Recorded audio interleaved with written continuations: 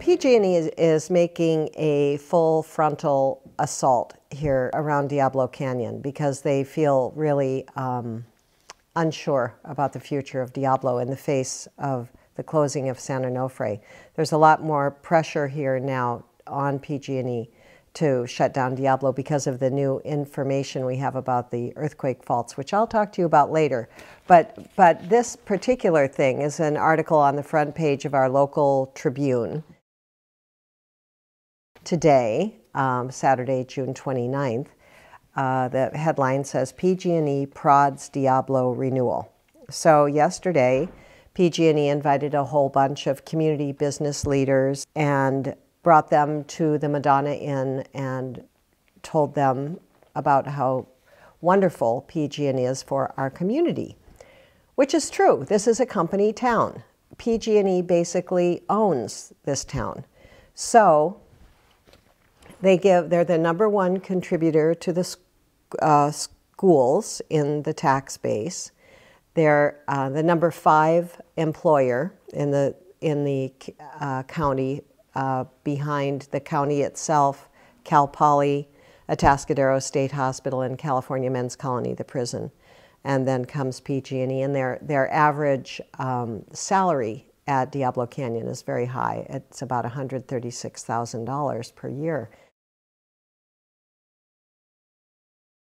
Diablo Canyon nuclear reactors, of which there are 2 that are 11 miles from where we're sitting right now, are holding approximately, well, 6+ million pounds of highly radioactive waste that's stored in pools that are 4 times as densely packed as they were designed for originally.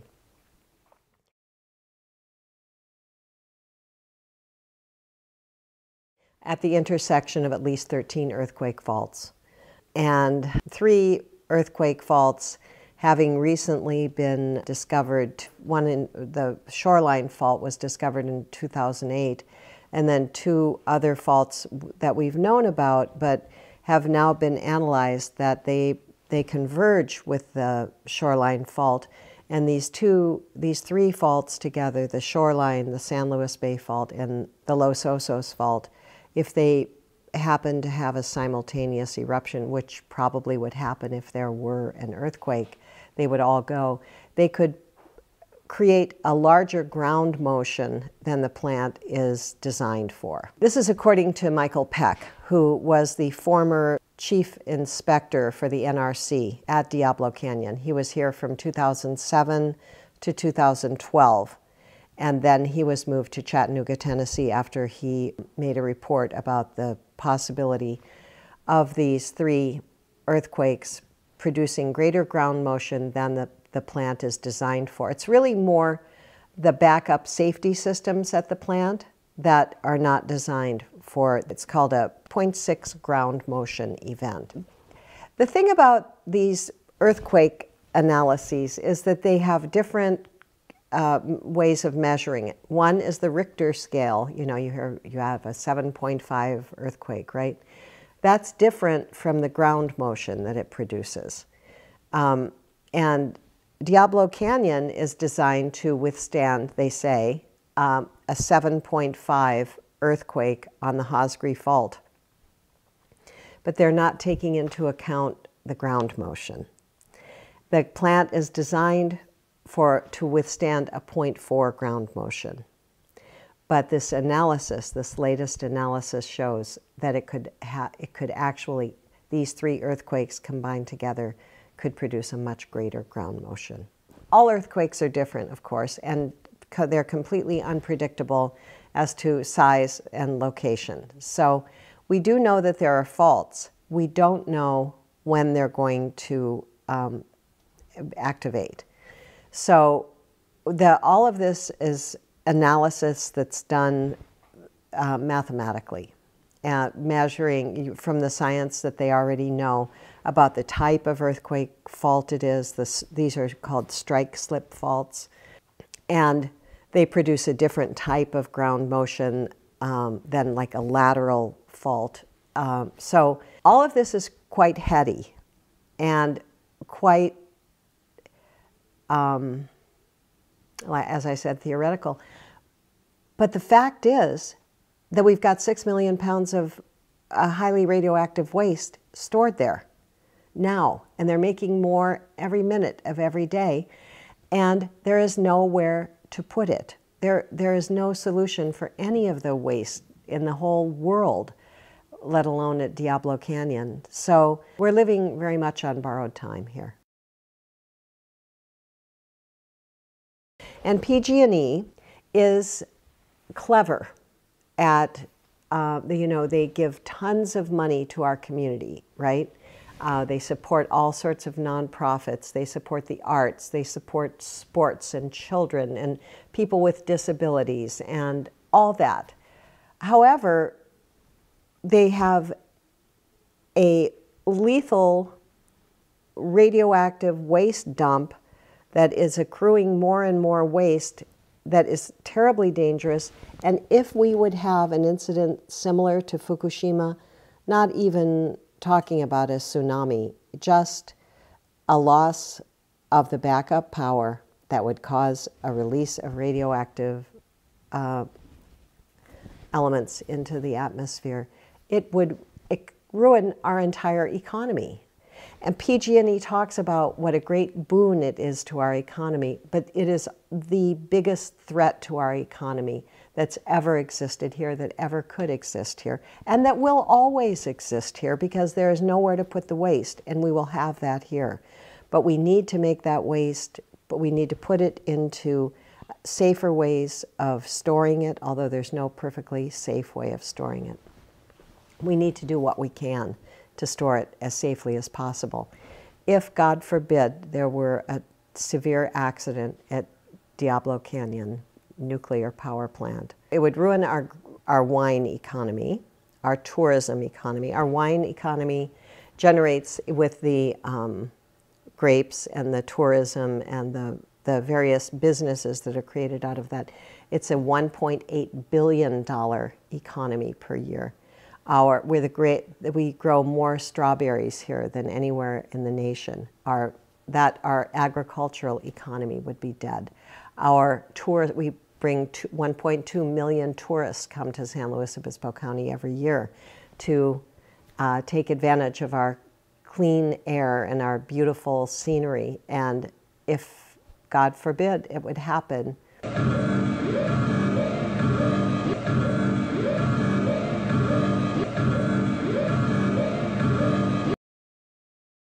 there would be no more tourists. There would be no more economy here.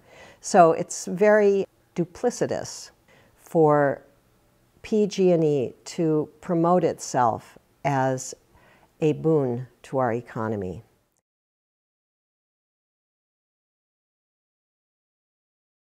We know we don't need the power from the plants, from the 2 nuclear reactors. PG&E could create jobs from putting in a renewable energy center using the wind that comes down off the coast every single day. They could do some innovative designs with wave technology to see how they could generate some renewable energy here. They could do a lot. They could offer solar panels to every household, to their roofs, and PG&E could own that rooftop solar and collect the money that is generated through that solar rooftops. But they don't want to, because the nuclear power plant is a cash cow to them now, because we as ratepayers have paid for it. It's paid off, and it's all profit now, all the energy that they generate from there. We're finding now that without San Onofre, things are going just fine in Southern California. And we have a big heat wave now, so we'll see how things pan out down there. If we would conserve and use less, we could save 20% of the energy that we're using right now. But that's not in the forefront of PG&E's mind. What PG&E is all about is profit. And we can tell what a reliable company they are by the way they treated their pipes in San Bruno and the resulting explosions, and what they're doing, how they're trying to weasel their way out of being responsible for that.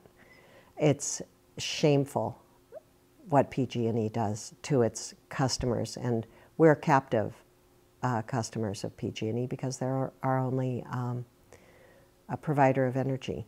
So they're making hay while the sun shines. They've applied for relicensure for both of the nuclear reactors, and they hope to run them for till 2045. So we'll see what happens. Because the NRC, the Nuclear Regulatory Commission, is a captured agency. What they do is promote nuclear power. It's quite astounding, really, when you think about it. When they're charged with protecting the public, that's what they tout. What they really do is facilitate the operation of nuclear power plants. So I guess so they can keep their gigantic bureaucracy going.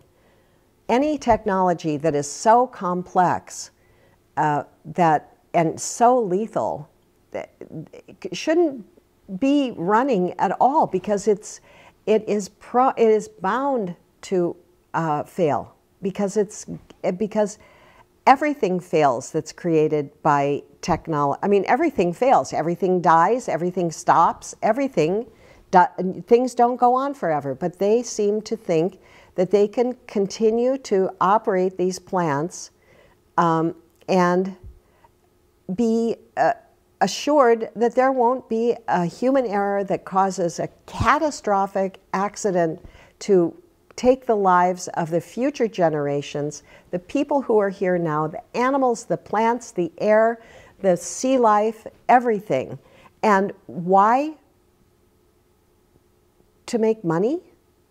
When PG&E talks about how much they love their employees and care about them, I don't believe that either, because they're willing to sacrifice those employees, to throw them to the wolves if there's a meltdown at Diablo Canyon.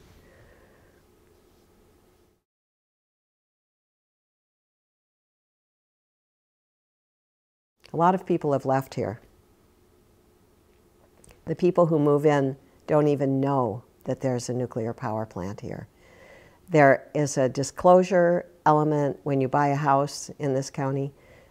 There is a disclosure that you have to sign, but I bought a house less than a year ago here in San Luis Obispo County, and I didn't say anything to the real estate agent about the disclosure that I knew I had to be informed of. What happens is you have a stack about this tall of papers that are all disclosures about, I don't know, earthquakes and floods and rats and all kinds of stuff that you've signed. And the real estate agent says, sign here, sign here, sign here. They don't talk about what those disclosures that you're signing are. So that's how they disclose the information about being 11 miles from a nuclear power plant. And at Cal Poly, where we have 17,000 students who come here every year, there is no disclosure made to them in their application process when they are getting information about this university that they're right by a nuclear waste dump. The Cuesta College has about 10,000 students. They are not given that information. I lectured this year in classes at Cal Poly and just asked people to show hands. How many people know they're 11 miles from a nuclear power plant? Like 2 people in a class of 35 knew, you know? They don't know. It's the tourists, we have 1 million tourists here a year. How many do you think know about the nuclear power plant? Hardly any. So it's a very tacit agreement that's been made by the Chamber of Commerce, the the schools, everybody, because this is the happiest place on earth, according to Oprah Winfrey. So, yes, San Luis Obispo County, yeah. And if you have a death machine in the happiest place on earth, how can people be happy? So the best way to deal with it is what they call denial. So that's what we do here. What we should do is shut that plant down, both of them, both of those reactors. Now, we shouldn't put up with it. It's wrong, it's illegal, it's immoral, it cannot go on like this if we want to have a future for our children.